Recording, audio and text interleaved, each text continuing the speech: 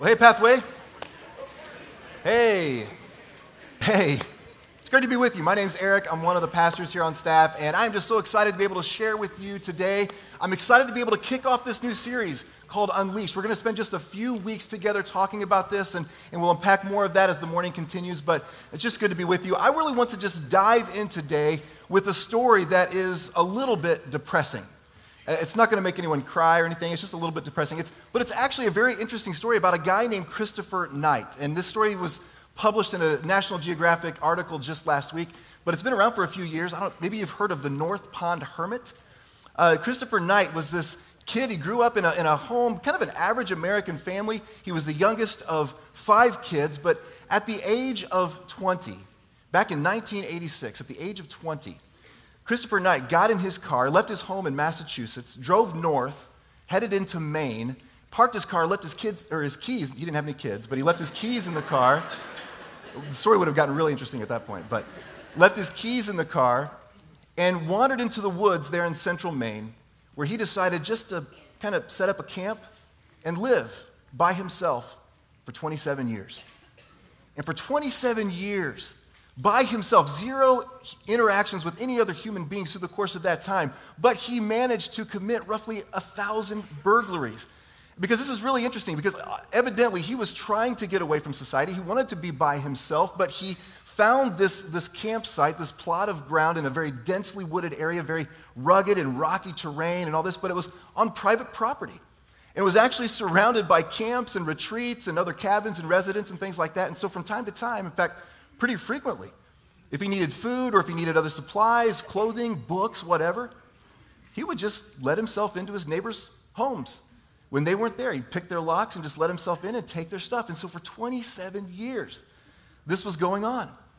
And they had when you think about the residents living in this area, this part of central Maine, they had no idea who or what was taking their stuff. But every so often, every season, they would come back to their cabin, they'd come back to their retreat, and they would find stuff missing. And so this legend began to grow, this legend of the North Pond Hermit. They gave this guy a name because they had no idea who he was or what he was. And so the North Pond Hermit for 30 years, almost 30 years.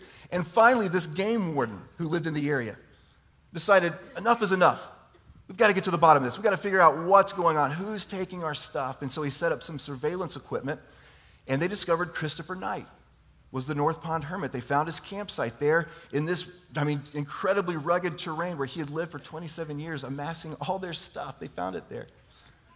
And they asked him why. They confronted him and they said, Chris, why did you do this? Not just why did you take our stuff, but why did you leave your home? Why did you leave your family? Why did you live your life in solitude like this? And really, he didn't have an answer. He just said, I just never really fit in. And so Christopher Knight, contrary to some of our assumptions, he's not a crazy person. He's not clinically insane. He's not a violent person. As he broke into these homes, he never damaged anything, never broke a pane of glass, never damaged anything.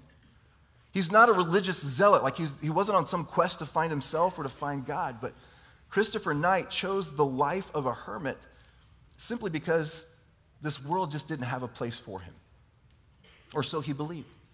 And as I look at this story, there's really a fascinating side to this. I'm really kind of intrigued, and I'm actually kind of impressed. Like, this guy lived for 27 years in the woods by himself. Think about the winters in central Maine and how harsh that would have been. And this guy never lit a fire because that would have given his location away. But he managed to survive somehow. He never had any kind of frostbite or anything. I'm impressed. The locals would have said this guy was wicked smart, right? He had some intelligence. He had some skills. But then there's another side to this story that's just kind of tragic. Because think about thousands of days on end living alone, dozens of years of his life just wasted, living in solitude. And I share that story to kind of get things started this morning because I believe that it reveals kind of a tragic outcome to a journey that all of us find ourselves on, this journey of trying to find our place in this world. None of us want to just exist, right? None of us just want to survive from day to day, but we want to know that our lives matter. We want to know that our lives can count for something. And I really believe that there are 2 driving questions that all of us will come back to through the course of our lives. We'll circle back to these again and again. The question is, does my life really matter? And can my life count for something greater? A few months ago, my son Gibson, he's 10 years old. just out of nowhere, was obsessed with playing soccer. Now, we had signed him up for soccer back when he was 5. He kind of did the upward sports thing, and he just didn't really seem to have that much interest in it, and so we didn't bother to put him back into it every year. We just kind of, and he didn't seem to mind. So until this year, 10 years old, all of a sudden he just started talking about playing soccer. And so we signed him up, and he's playing St. Joe soccer this year, and after his first practice, as we were driving home, I just, out of curiosity, I just said, hey, Gibson, what made you want to play soccer? What was it about soccer that made you suddenly so interested in playing this year? And his response really surprised me. I mean, I kind of thought his response would be something like, well, my friends and I have been playing it at school, and it's a lot of fun, or I saw some older kids playing it, and it kind of inspired me. I want to be like them. But his response really had nothing to do with any of that. In fact, it didn't really have anything to do with soccer specifically. But when I asked him, he just said, well, Dad, I just wanted to be part of a team. I just want to be part of a team. And in that moment, my 10-year-old son, just in a very transparent and honest moment, revealed, in some sense, his search for a place in this world. Trying to find his place in this world. And I think Gibson was actually onto something, because I think all of us, in some level, want to be part of a team. Because on a team, we know that our lives can matter. And as part of a team, we know that our lives can count for something bigger than us. I think all of us are on some sort of search for significance, and that search for significance can take us down many paths. I mean, in all kinds of different directions. But the central truth behind everything that we're going to talk about together today is true for all of us here. It's true for those who are watching online. It's true for those upstairs in the venue as well. And it's our big idea today. And we're going to come back to this again and again throughout our course of our discussion. But it's the big idea that God has a place for you on his team. God has a place for you on his team. And I believe that the answers to life's driving questions can be found in Ephesians 2:10. And I want to look at that together with you today. We're really going to camp here today, and we're going to be looking at this out of the New Living Translation. And that's a little bit different for us here at Pathway, but I really like the language and the wording that they chose in this, and so we're going to use this translation today. But here's what it says in Ephesians 2:10. For we are God's masterpiece. He has created us anew in Christ Jesus, so we can do the good things that he planned for us long ago. Now, there is so much packed into this passage. And if you take the first 10 verses out of chapter 2 in Ephesians, I mean, we could really just spend weeks unpacking the rich theological truth in these 10 verses, even if we just look at this verse here. But I just want to very simply today, for our purposes together today, I just want to draw out what I believe are two game-changing truths about you that we find here in Ephesians 2:10. And the first game-changing truth about you is that you are God's masterpiece. You are God's masterpiece. I mean, we just literally take this right out of the New Living Translation and how they worded this. You are God's masterpiece, for we are God's masterpiece. And if you look at the original language here, the word that they use for masterpiece is the word poema. It's a Greek word. It's actually the word where we get our word for poem. And as we look at different translations and how they handle this passage, you'll find it used a couple of different ways. Most often it's used as workmanship. It's also used as handiwork. In one case or a couple of cases, it's actually used as a work of art. But here in the New Living Translation, we find it, of course, used the wording masterpiece to get closer to the heart of the meaning in this passage. And I love that. I mean, think about a masterpiece. A masterpiece is a work of outstanding skill, artistry, or workmanship. It's an artist or craftsman's best piece of work. And so for me, when I began to think about masterpieces, there was all kinds of imagery that started to come to mind. I mean, I immediately thought of Michelangelo's frescoes on the ceiling of the Sistine Chapel. I mean, just an incredible masterpiece, a work of art that spanned years for him to complete. And I'm just curious, has anyone actually been to the Sistine Chapel? Awesome. Some of you have. That's awesome. I would love to go someday and just see that firsthand, that incredible work of art. Another masterpiece that I thought of was J.R.R. Tolkien's literary masterpiece, The Lord of the Rings trilogy. And I'm kind of outing myself here for the nerd that I am, but I mean, if you've read that, you are well aware of just the vast and imaginative worlds that he created and the people in them and the backstories that span generations and ages. And this guy actually invented languages and alphabets for the people and the locations in his story. It's incredible. It's a masterpiece. And of course, as I thought about masterpieces, my mind sort of drifted to the maple pepper bacon flatbread at Granite City. That's a culinary masterpiece. It is hard to say. You really have to read the menu, and I had to practice that a lot just to get that out, but it is a culinary masterpiece. I mean, think about masterpieces. In some way, they capture our hearts. They capture our attention in some ways. And if we apply that thinking now to what Paul is telling us here, we are God's masterpiece, his crowning achievement. And I believe that knowing this helps us understand just how deeply valued we are to God and really who God created us to be. And we begin to understand and appreciate, we begin to see our value to God and appreciate this when we understand the work that he did for us. And what Paul does in the first few verses of chapter 2 here is he kind of takes us on a flashback tour. And we go back to chapter 2, verse 1. Look what he says here. He says, once you, and of course he's writing this letter to the Ephesians. The Apostle Paul is writing this letter to the Ephesians, and he's writing this to the church in Ephesus, but really this is to the church at large, and so this applies to all of us. And he says that once you were dead, not physically dead, of course, but spiritually dead, separated from God, far from him, as he explains, because of your disobedience and your many sins. And so really, in the first 3 verses here in chapter 2, Paul teaches us that all of us have an inclination to sin, a natural inclination to sin. And this really echoes what he wrote in a different letter to the church in Rome, where he says that for all have sinned and fall short of the glory of God. And so this is a problem that we all share. It's a cursed condition that has been passed down from generation to generation since creation.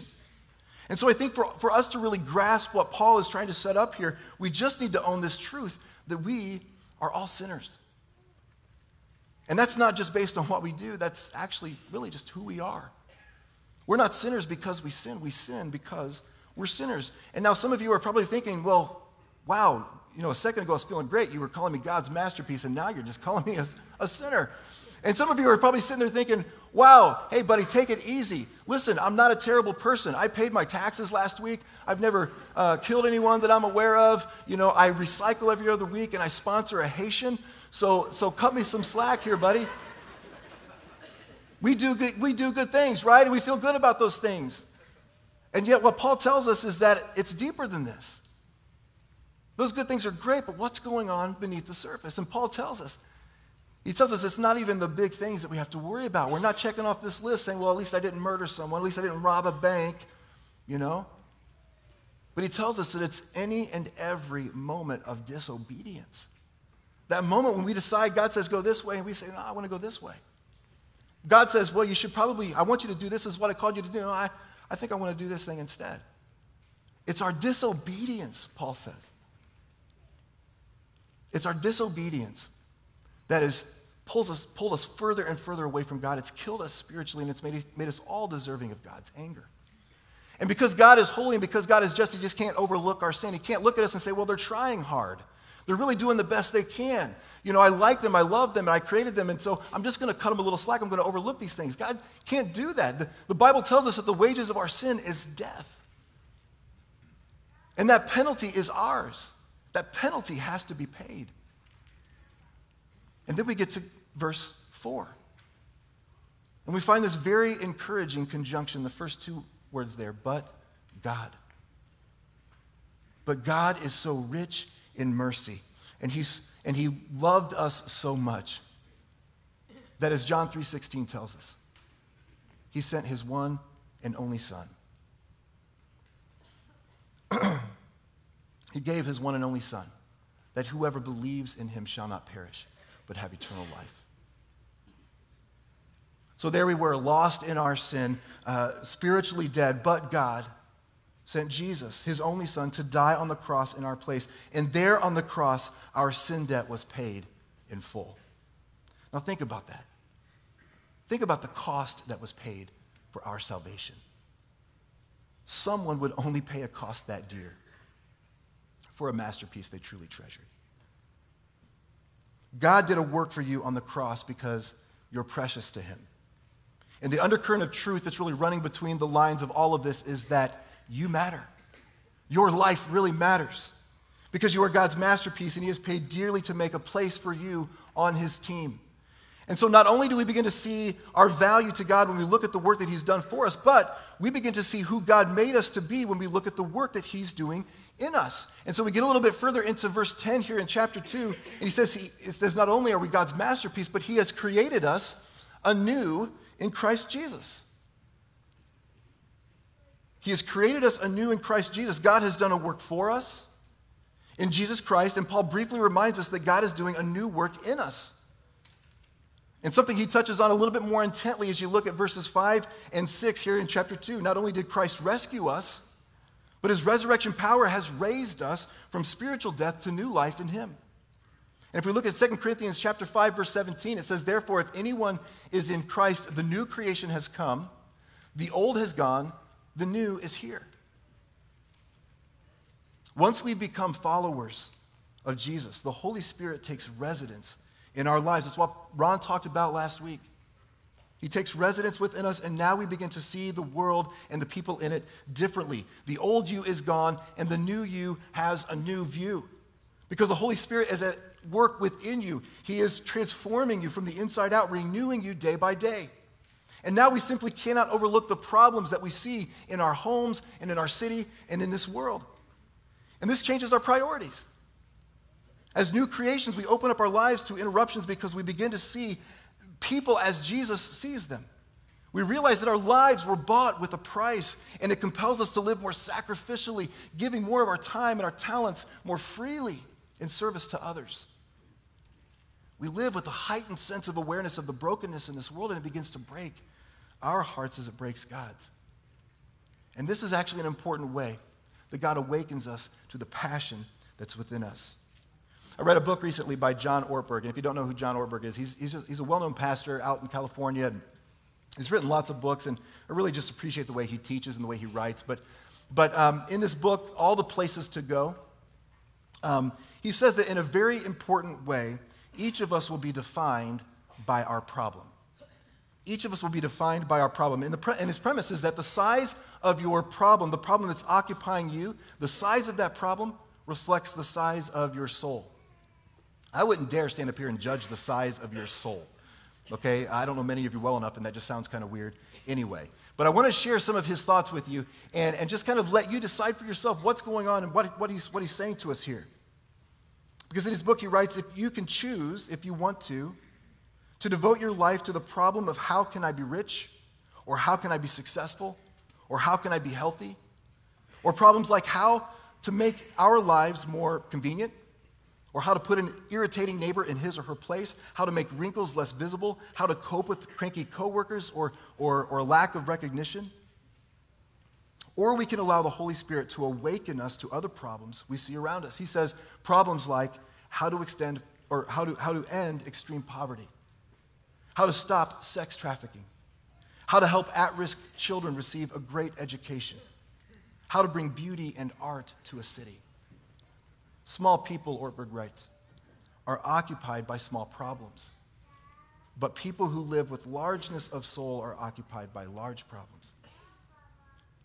So as God begins to stir within you, opening your eyes and breaking your heart to the bigger God-sized problem around you, this will become something extremely personal to you. It will move you to tears.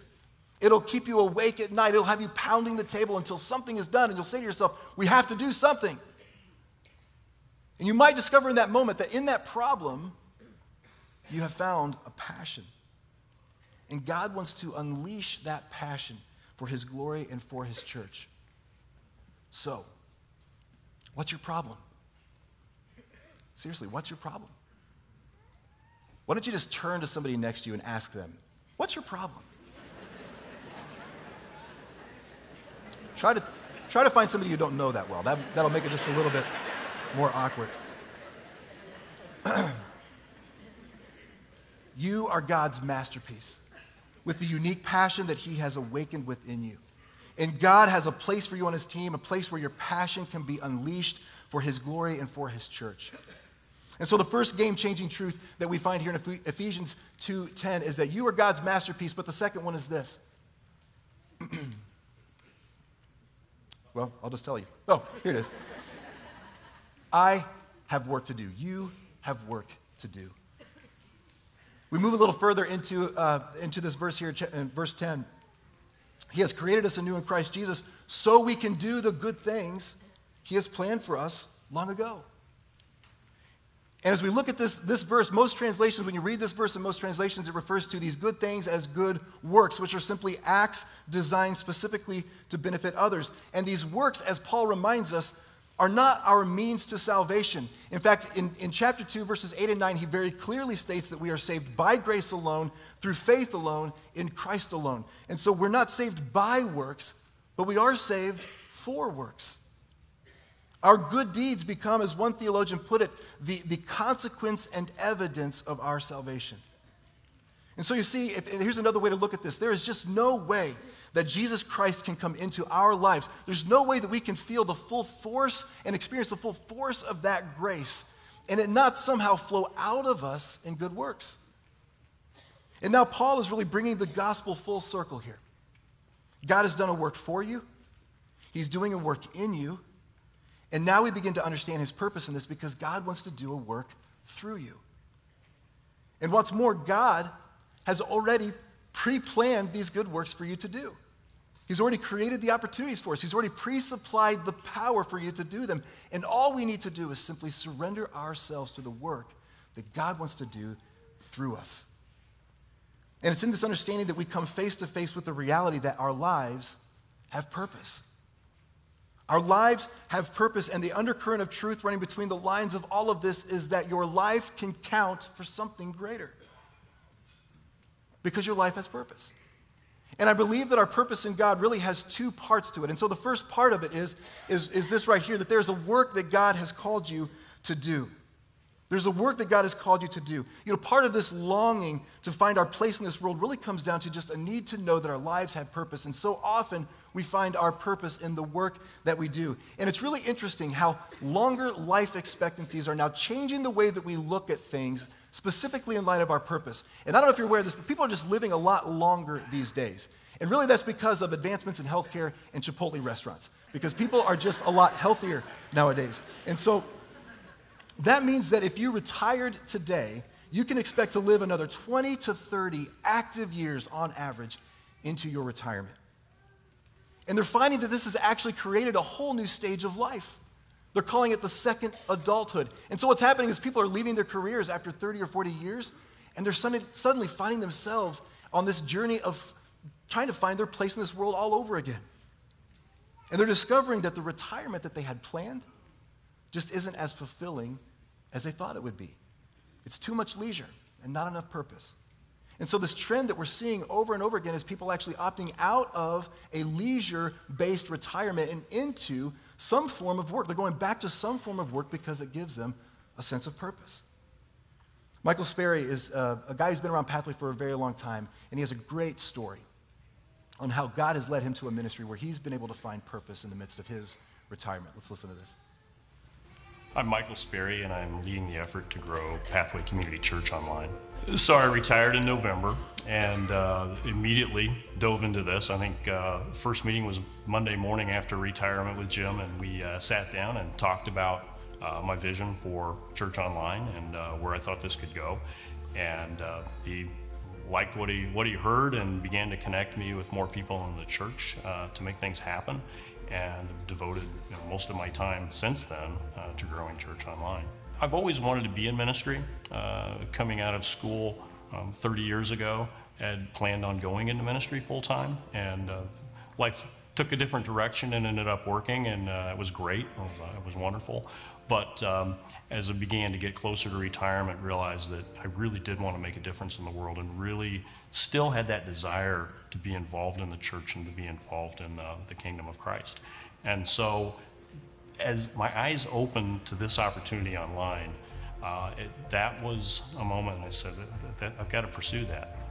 There's a desire in my heart to do that, and I just really motivated by it. So began to dig in more and more, and that's how I ended up here. We begin to connect our purpose with the work that God is calling us to do when we realize that God simply wants to leverage the things that make us who we are to make a difference in this world. You have a personality that no one else has. You have experiences that are unique to you, both good and bad. You have been gifted to do certain things in certain ways that only you can do. And God has birthed within you a passion in response to the problem that's occupying your life. And God just wants to unleash all of those things in the work that he's calling you to do. And so many times we discover that work when God opens our eyes to a problem, as we mentioned earlier. Our hearts are broken and a passion begins to grow. And we simply respond by surrendering ourselves to the work that God has put before us in response to the problem that's occupying us. Rebecca Gent is a friend of ours, and she's a member of Pathway Community Church. And years ago, she saw the problem of children in majority world countries who were dying due to a lack of accessible health care, in many cases needing procedures that we would consider routine. And this problem became a passion. And now Ray of Hope Medical Missions is the work that God has called her and her husband Carrie to do.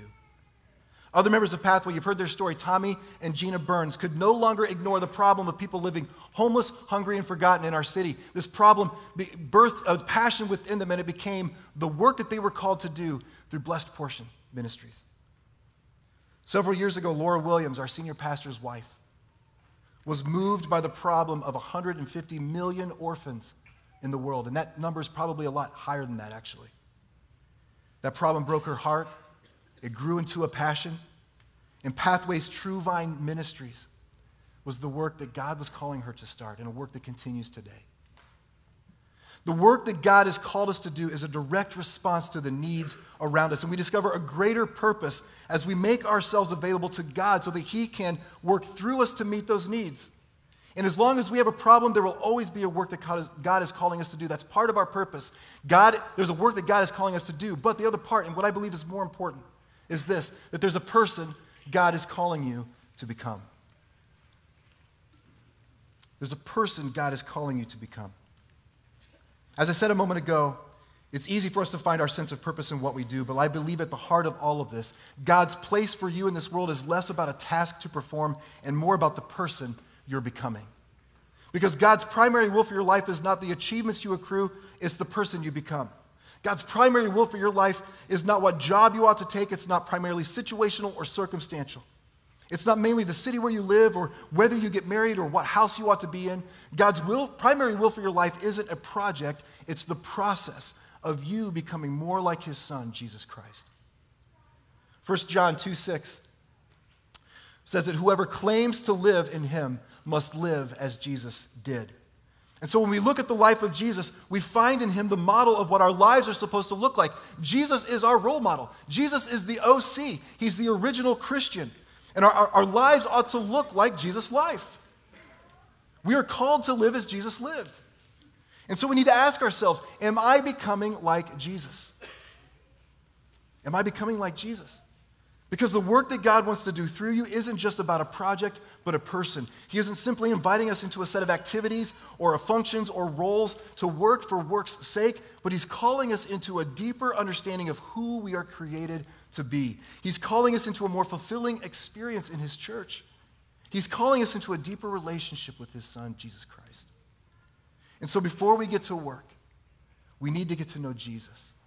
We need to spend time in the Word, studying the life of Jesus, how he led, the ways that he demonstrated love to those around him, the things that he valued, the things that he detested. And I want to highlight just a couple of passages that I believe provide a very compelling summary of Jesus' life and should be reflected in his followers.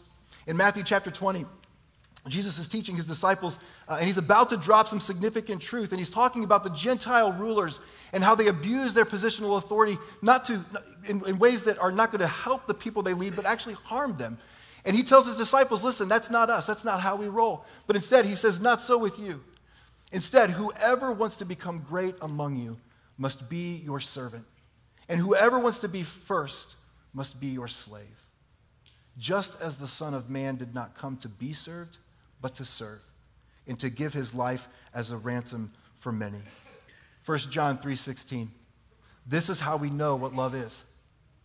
Jesus Christ laid down his life for us, and we ought to lay down our lives for our brothers and sisters.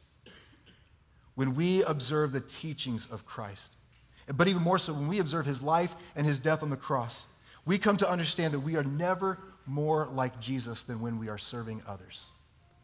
We are never more like Jesus than when we are serving others. Rick Warren said in his book, The Purpose-Driven Life, he just said very simply, to be like Jesus is to be a servant.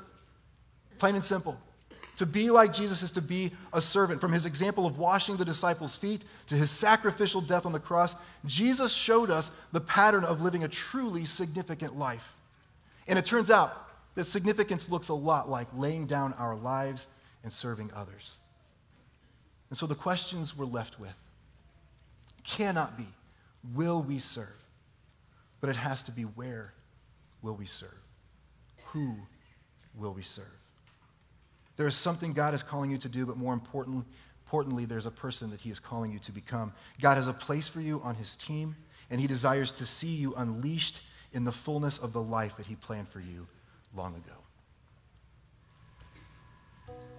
My name is Emma Herber, and I am a small group leader for Impulse. I'm Jolene Sanderson. I serve in Connection Community. My name is Andy Rice. My wife and I serve in Impulse. My name is Rick McComb, and I serve in 2 different ministries, Connection Community and Re-Engage. I am Stephanie Rice, and I serve in Impulse. I'm Jamie Nicholson, and I've served at Pathway in many different areas. I'm Ann Batt, and I have been at Pathway for about 15 years, and I serve in a variety of places. I'm Nate Hitzman. I serve at Pathway. My name's Emily McComb, and I serve with Connection Communities and also with Re-Engage. I'm Jenny Davis, and I serve on a couple different places, the worship team, as well as we've done some of our family dedications and did some missions in Mozambique as well.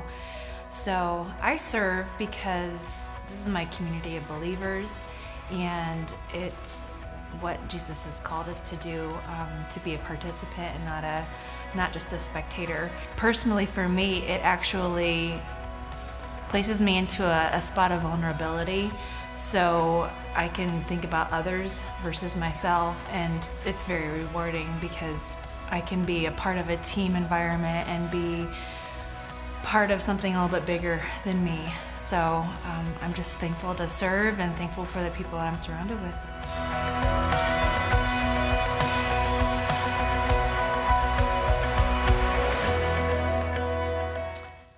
God is doing a work right here at Pathway. He's doing a work within each of you. You are God's masterpiece. You are precious to him. Your lives matter deeply to God. Your life can count for something because you have a work to do. Your life has purpose, and there's a work that God is calling you to do, but more importantly, there's a person that he's calling you to become. God has a place for you on his team. And throughout this series, we're inviting you to explore how God might unleash your passion and your purpose through areas of serving and ministry right here at Pathway. You know, we often talk about our mission here at Pathway, which is to lead people into a full life found in Jesus Christ. And one of the fundamental experiences that we believe is part of this full life that Christ came so that we might have is serving others. And that's why serve is one of our core values, not because we need people to fill a roster so we can make stuff happen around here, but it's because we believe that there is a richer and deeper and more meaningful experience as we model our lives after Christ. And so our questions that we leave with today, again, are, who will you serve? Where will you serve? Now, if you look in those pockets in front of you, in those seat backs in front of you, there's a handout that looks like this. It says Unleashed at the top of it. You can just pull that out. Take a look at that now, if you would.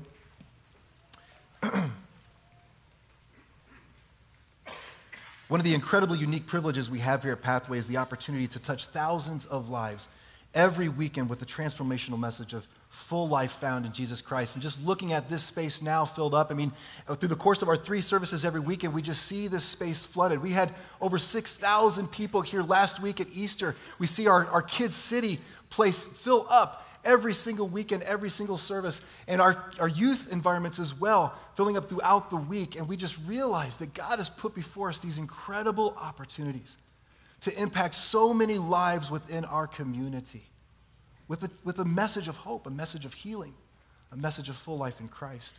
And so we've outlined some opportunities for you to join the work that God is doing right here at Pathway, where you can make a significant impact on others and possibly discover your passion and your purpose through one of these ministries. And so what I'd like for you to do now is just take a look at those opportunities that we've listed there for you.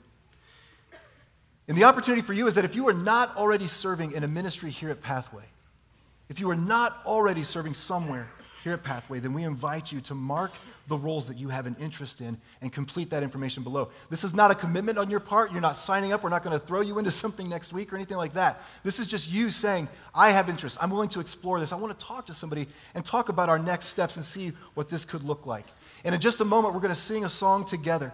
And I just want to encourage you, this is not a time, as we sing together, as we worship in these closing moments, this is not a time for you to leave. I know a lot of us at this point, we're starting to think about how we can beat the traffic and get to Carroll Road and Union Chapel. I get it.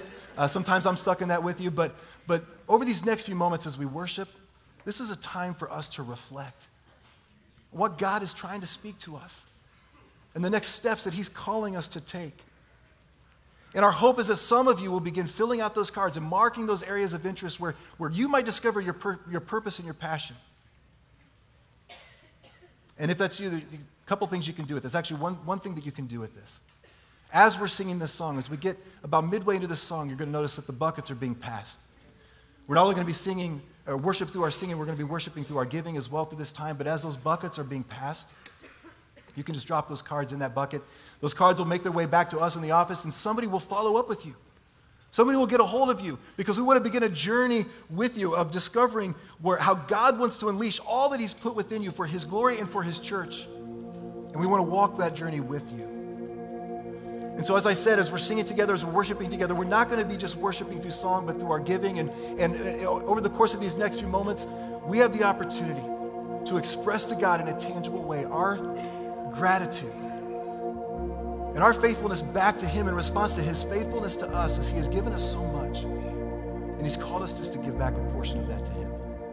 We're going to respond in that way over these next few moments, and we're also just going to let God speak to us. We're just going to let God do a work in us as he is calling us to do a work, to let him do a work through us. Let's allow him to speak over these next few moments.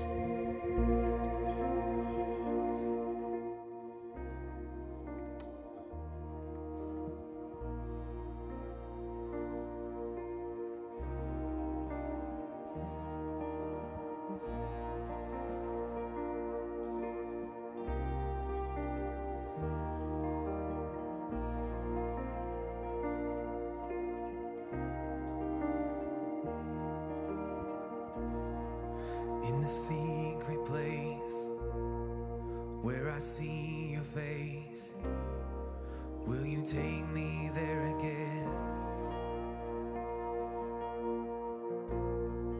You can search my heart in the deepest part, from beginning to the end.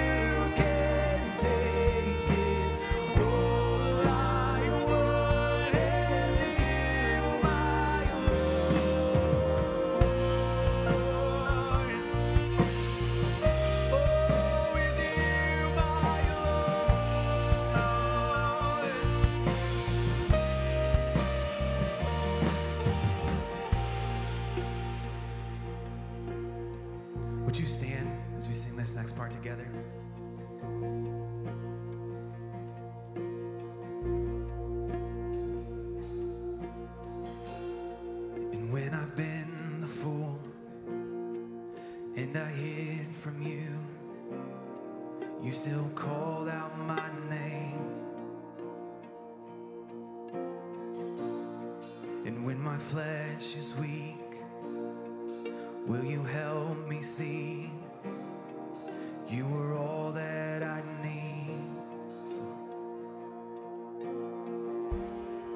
You are all that I need. May this be a cry of our hearts.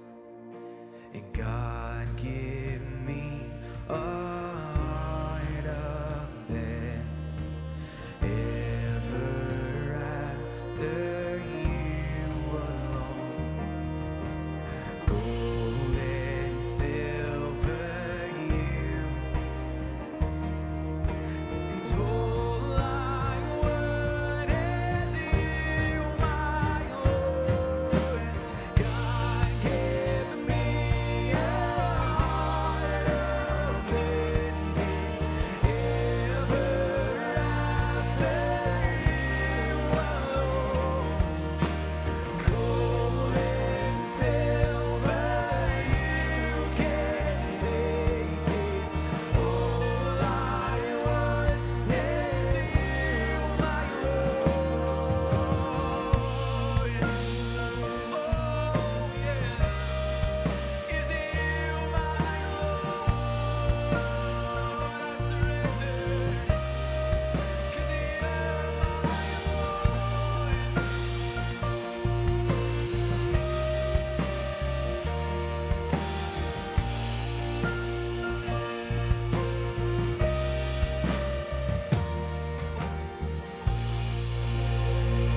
Would you pray with me? Heavenly Father, thank you for the challenge of your word.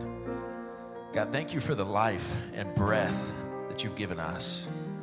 Lord, for the unique talents, the unique passions. And I pray, God, for each one today that you'd help each of us to see how we can take what you've given and surrender it back to you and allow it to be used in increasingly great ways for the work and service of your kingdom. Lord, would you give us a heart abandoned? And Lord, then would you come and would you do so much more than we could ever imagine? Thank you, Jesus. And it's in your name that we pray. Amen. Amen. Hey, you guys are out of here. We're so thankful that you came. We'll see you next weekend.